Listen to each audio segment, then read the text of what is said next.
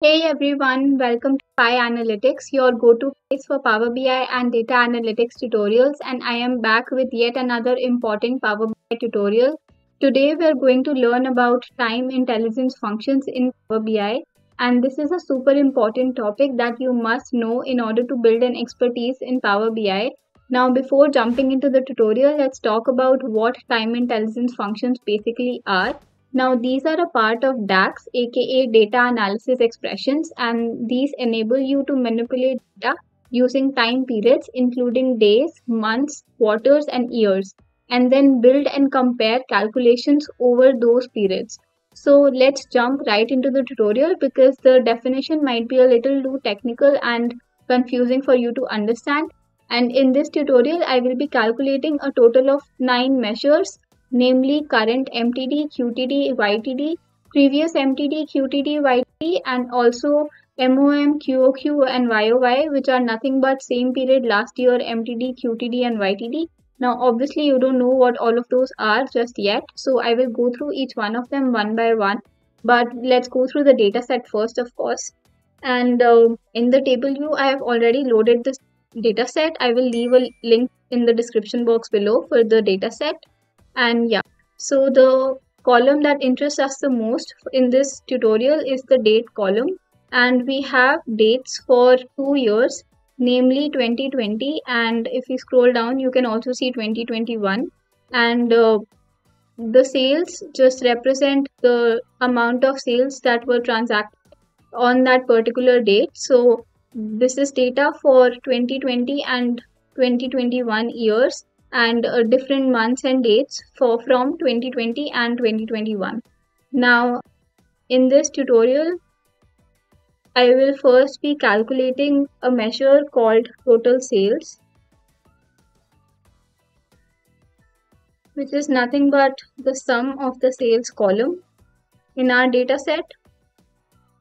And yeah, now that total sales has been created, I will create current MTD.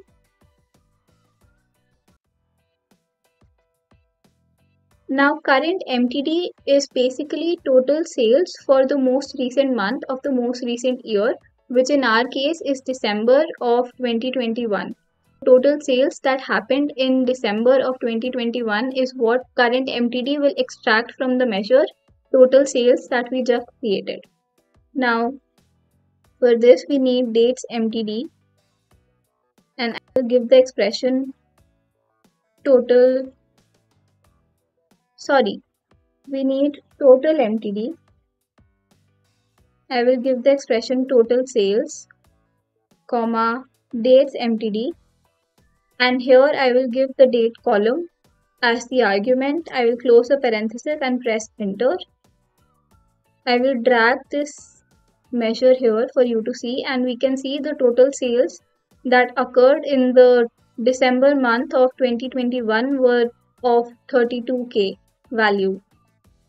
And again, similarly, we will also create current QTD, which is basically total sales in the most recent quarter, which is October to December of 2021.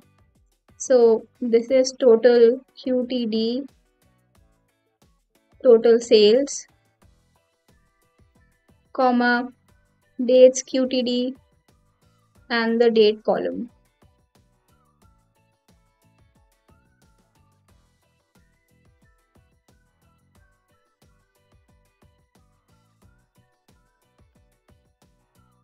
This was 112k.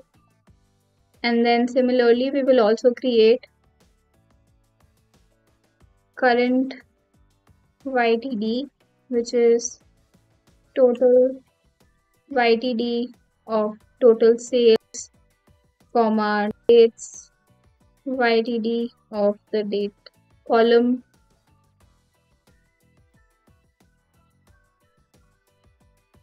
Bring this here, and yes, so these are the total sales that occurred in the year 2021.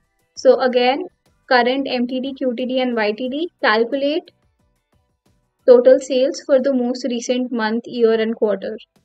And now I will calculate previous MTD, QTD, and YTD. This is basically just for the previous month of the most recent month. So that will be November, and the quarter will be the third quarter, and the year will obviously be 2020. So the formula for this is a little bit different and a little more complicated. So for previous MTD, we need the calculate DAX function for total sales, comma, we need the previous month function, dates MTD, and then you just give the date column and close the parenthesis, press enter, and this is 43K. So sales in November of 2021 were $43,000 or rupees, I'm not sure. Okay, now I will create another measure. This will be for previous QTD, so total sales for the third quarter of 2021, which is nothing but the calculate column, total sales, comma, previous quarter for this case, day QTD, and then just the date column.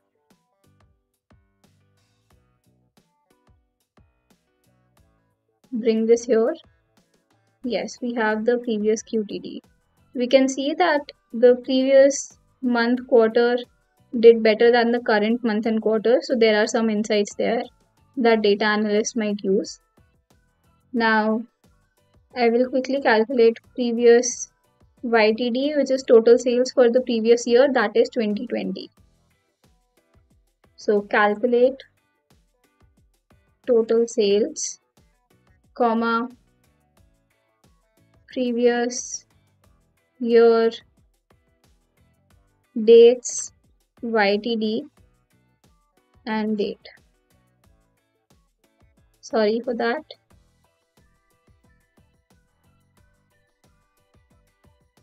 And press enter and bring this here. Now I will also quickly calculate same period last year QTD, YTD, and MTD. What basically these can be used to compare different measures with the current MTD, QTD, and YTD. What I mean by that is, so basically same period last year MTD will calculate total sales for the month of December, but for the year 2020 because it's same period last year. Similarly, last quarter of the year 2020. Now I will create the measure. Yes. Now I will name this MOM, which is month on month, because we are comparing months across 2 years. Now for this I need the calculate function again, but here instead of total sales, the expression will be current MTD, comma, date MTD, and I will just give the date column as the argument and press enter. Yes, now we have the MOM, which is also 32K, which is very interesting, or we made a mistake. I will create. Okay, I will recheck this.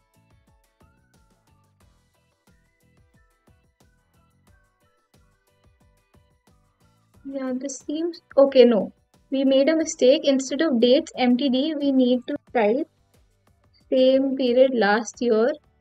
Then we need the dates MTD function, and then close the parenthesis, of course. Press enter, and yeah, this has changed now. Sorry about that. You need the same period last year formula for this. Similarly, I will also create QOQ equals to calculate current QTD, comma, same period last year, and then dates QTD, and then just give the date. Actually, I don't think there's a need to use the date QTD function here. We will try that for YOY to see if it shows an error, because I don't think that's needed. Okay, so we create YOY equals to calculate, and these are total sales for the year of 2020. So should be equal to previous YTD. Current YTD, comma, same period last year, and then just give the date.